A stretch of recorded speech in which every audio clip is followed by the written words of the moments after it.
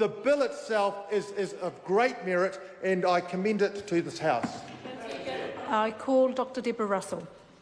Yeah, thank you. I'm delighted to have an opportunity to speak on this bill in the committee stage.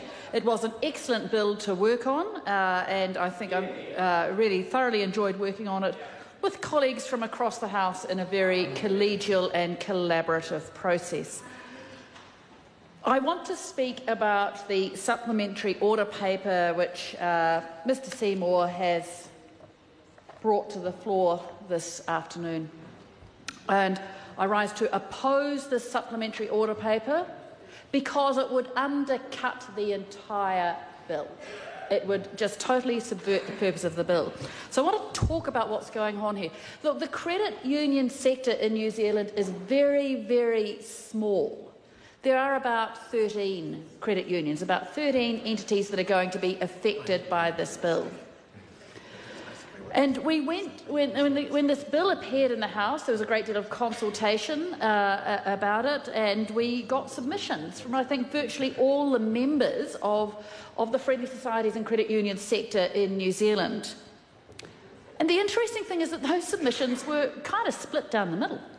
Right? Some of the credit unions were very strongly in favour of this legislation, and some of them were very strongly opposed to this legislation. Now, one of the reasons that those who are opposed to it said they were opposed was because they were worried about mutuality. Now, mutuality is a very important principle of credit unions. It's about the members helping each other, and it's an ethos they all buy into of people helping people. And they do marvellous work. Look, credit unions will open bank accounts for people leaving prison. They will open bank accounts for people who are homeless. Or they're not bank accounts, they're credit union accounts, but they function like that. They will provide financial services for people who can get them nowhere else. So they really do provide a marvellous role in our society. And as far as I can tell, the people who are involved in credit unions do really look after their members. It's what they do. It's about mutuality. Now, some of the credit unions who are opposed to this bill opposed it because they thought that mutuality would be taken out. And we specifically put in a clause to address that. So at the Select Committee stage, we specifically addressed that worry. So whatever reason that credit unions now oppose this bill, some credit unions still oppose it, it cannot be because of the issue of mutuality.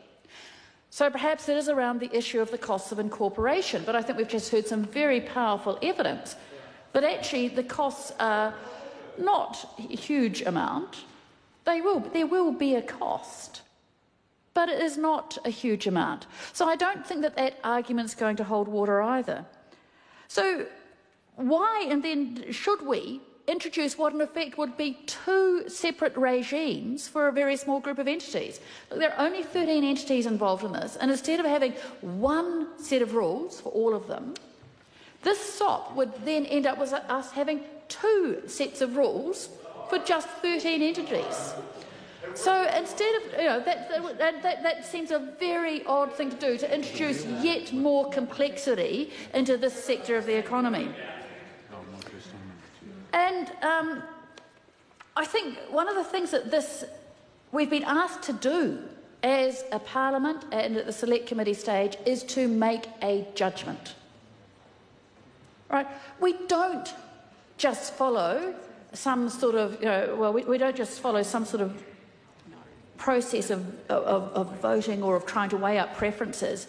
As members of parliament, we are asked to reflect, to consider, to debate, and to exercise our judgment as to what is the best position for us to end up in. Now, in this circumstance, where with the credit union sector was actually, some of them were in favour of this particular bill, some of them were against it, we have been called on to make a judgment. And the judgment of the Select Committee, and the judgment, as far as I can tell, of all the Parliament bar one, is that, in fact, we should adopt a more contemporary structure for credit unions. We should have a structure for credit unions that is consistent with what the rest of the world has done. And we should, in fact, try to make sure that the structure that credit unions use is appropriate for the 21st century. And that's the structure of incorporation. while retaining mutuality. And for that reason, I reject this SOP. I urge the House to reject this SOP, and I support this bill. I call Stuart Smith. I seek leave for all provisions to be taken as one debate. Leave is sought for that purpose. Is there any objection? There appears to be none. The question is that parts 1 and 2, the schedule, and clauses 1 to 3 stand part. I call Paul Eagle. Thank you, Madam Chair, for